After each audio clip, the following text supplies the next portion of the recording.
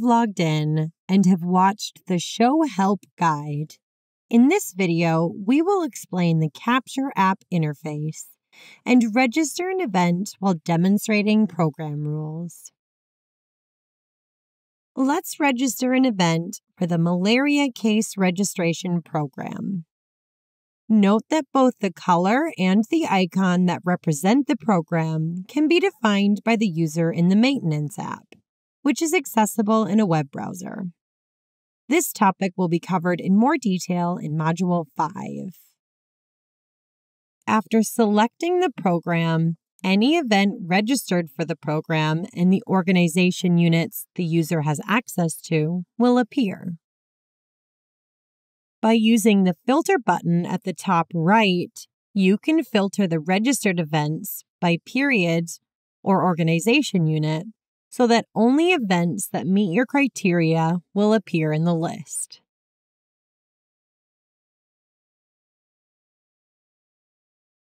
To register a new event, click on the plus icon in the lower right corner. A box will appear prompting the selection of the date the case visited the health facility. You will also need to select the organization unit, in this case, the health center, which is the location the case will be registered. Let's select Hatchetfish Primary Health Center and then click Accept to continue. Note that you may need to hide your keyboard on the device in order to view the Accept button. With the date of the visit to the health facility and the organization unit fields filled in, you can then click Next.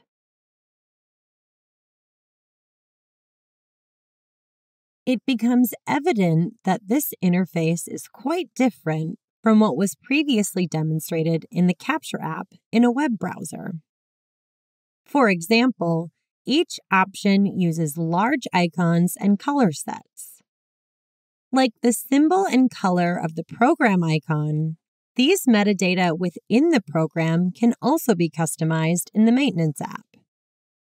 Each of these sections can be collapsed. You can see the title of the section, Diagnosis Method.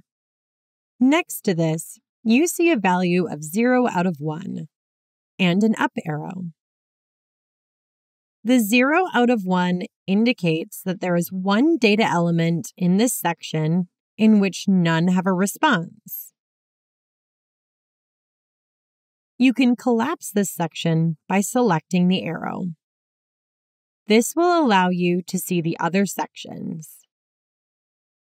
Let's expand the Diagnosis Method section again.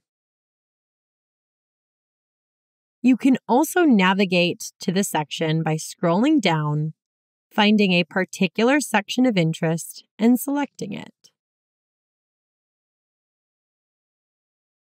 Now we will fill in the details of the new malaria case event.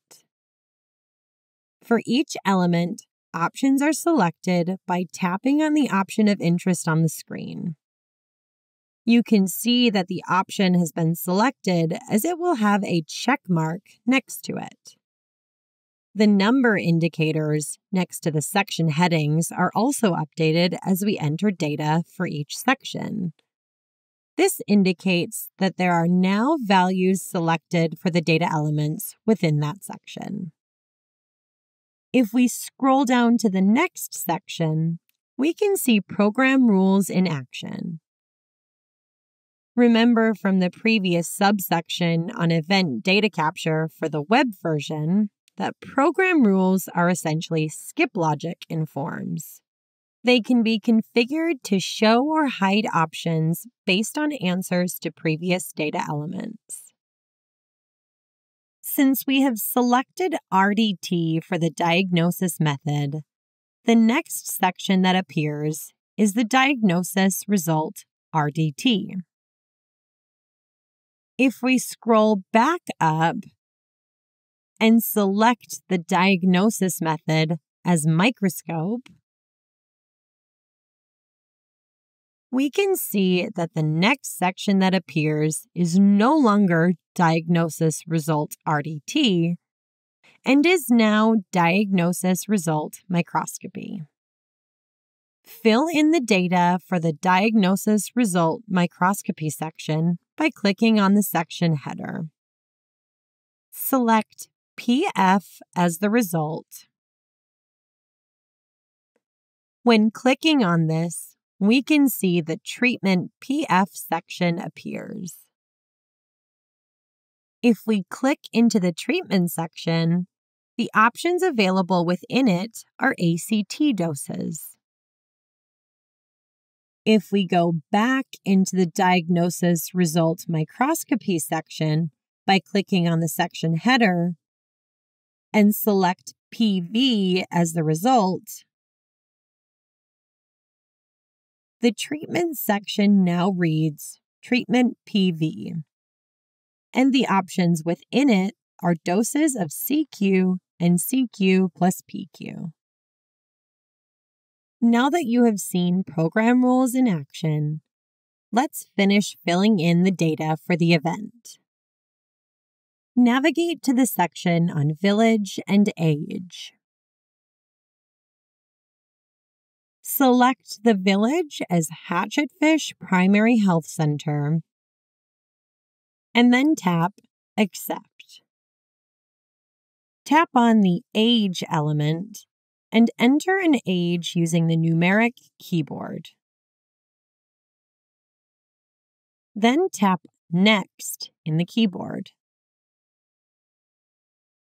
Continue navigating through the sections and filling in data for the event until each section is complete.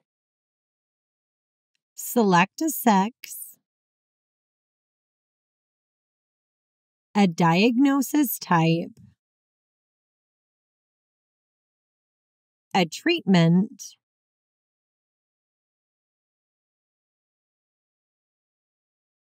and a referral. When you have entered all of the data, click on the blue circular Save button in the bottom right corner of the screen.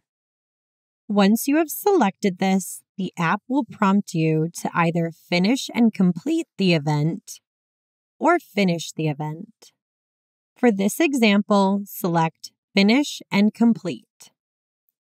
The second option, Finish, allows you to finish the event data entry while indicating the event is not yet complete. The new event will then appear in the list of events on the program page, and we can see that it has been completed as it says Event Completed. Let's pause again so you are able to follow the activities and navigate through event registration, register an event of your own, and demonstrate program rules.